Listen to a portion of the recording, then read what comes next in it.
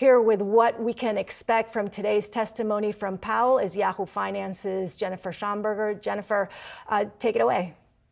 Good morning to you, Inez. That's right. Fed Chair Powell back on Capitol Hill this morning for his second day of semi-annual testimony to Congress, this time before the House Financial Services Committee.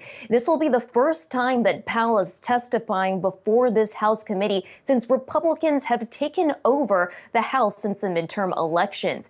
Powell will reiterate in nearly identical remarks he told the Senate Banking Committee Tuesday that inflation is running higher than expected and that interest rates will likely need to be raised higher than previously thought.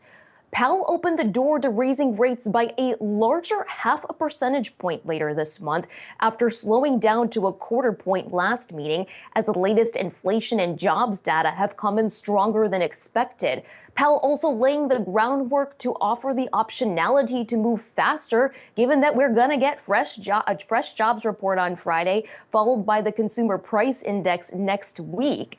And should those clock in strong, that could open the door for a faster pace. Powell said in testimony, if the data were to indicate that a faster tightening is warranted, we would be prepared to increase the pace of rate hikes. Take a listen. The data we've seen so far, and we still have other data to see, we still have significant data to see before the meeting, suggests that the ultimate rate that we write down may well be higher than what we wrote down in December.